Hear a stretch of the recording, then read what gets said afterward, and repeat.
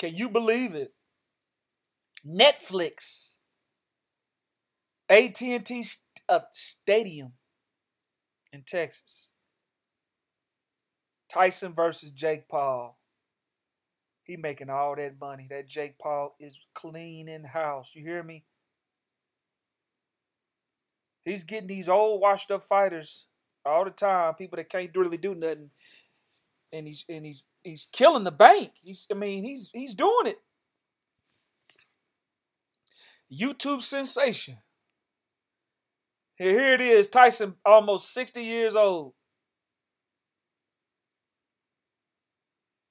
So you about to whoop up on essentially.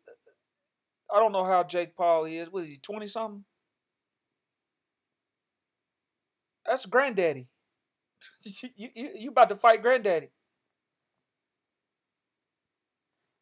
You're gonna try to hurt granddaddy. Oh, daddy, you hear him? Listen to him. He trying to put Iron Mike to sleep.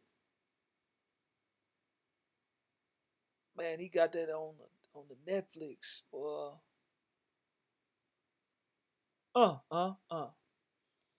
Now, if you lose a Tyson,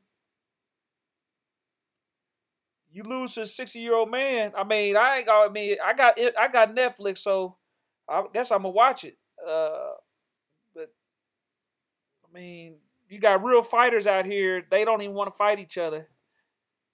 They running from each other, screaming A side, B side. While Jake Paul was like, you know what? I don't even have to fight y'all real fighters.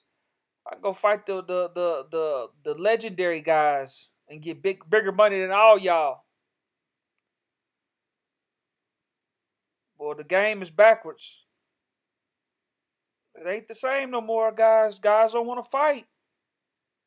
See, if there was a big fight, had there been a big fight that one of these guys is gonna fight, let's just say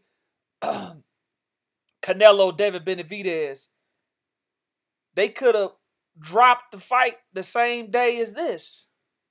That's how you stop this stuff. You take big offense from real fighters and you put on bigger fights and you drop it the same day with this Jake Paul try to get away with this stuff. But who's to stop him? Nobody.